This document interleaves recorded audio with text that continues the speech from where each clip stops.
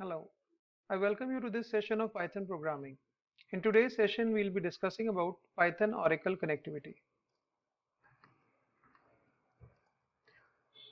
Now, to connect Python with Oracle, you need a module known as CX_Oracle. This module must be installed in Python for you to carry out this connectivity. You can simply use the command pip install CX_Oracle at the command prompt to install this module. So let me just show you this how it needs to be done. So in my system it is already installed, so it will be giving a message that the module is already there.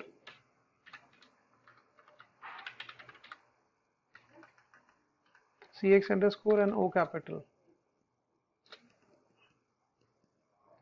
So it will tell me that this module is already installed in the Python that I have installed on my system. Okay, so it says requirement already satisfied.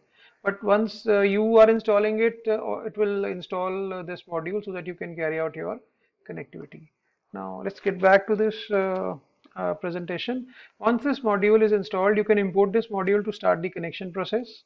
And then the very first thing that you do is to create a connection object which would connect you to Oracle.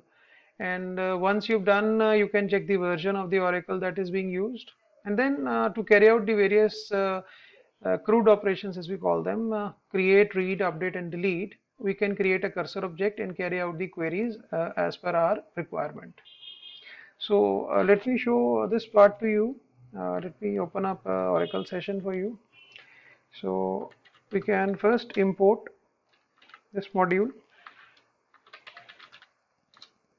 Once imported, then I can create a connection object.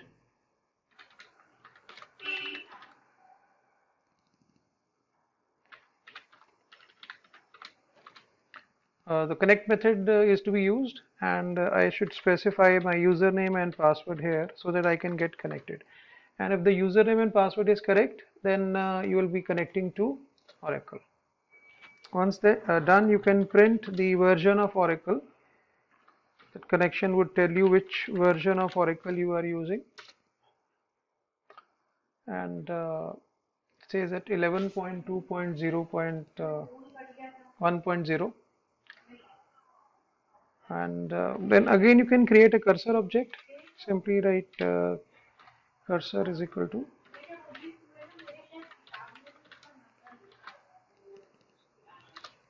so this cursor object is created. Now you can print this cursor object to tell you that it is the cursor object on the connection. So there can be multiple cursors on one connection. There can be multiple connections also. So getting back now, in this series of videos of connecting Python with Oracle 11G, I'll be discussing all these operations, that is create, read, update, and delete with you. We'll start with the create operation. Okay, I'm sorry, I will start with the read operation because the create would be a simpler one. We'll start with the read operation, that is, we'll be displaying information from the various tables by writing the code in Python. And then we'll see how this read operation is carried out, how the select statement needs to be used. We'll be using execute method to display data along with the select statement, and then we'll see the various ways in which we can use the select statement. So let me now take an example for you regarding this. The very first example for our connectivity. So let me open up a code.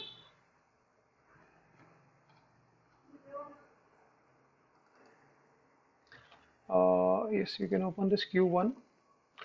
Now this is regarding connecting to Oracle and running basic queries. So you can see I have imported the CX_Oracle module. Then I've created a connection to my account with my username and password, and then I display the message which version of Oracle we are using. Then I'm creating a cursor object and I'm printing that cursor object. So to use the select statement, first I write a select query. I've done it in two parts. I've written the statement separately and called it in the execute method. You can write the query directly here also. Okay, so I've written select emp number ename sal from m. So I'm not mentioned any condition out here, and this cursor will execute, and all the rows which are returned by this select would be attached with this cursor, and I can parse through this cursor to print those rows. This is my first query, and in my second query I am using like select star from department table and ordering it by department number in descending order.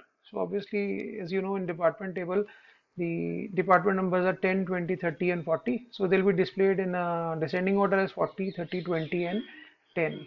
And here I've used the execute method, and then I've used parsing to print the values.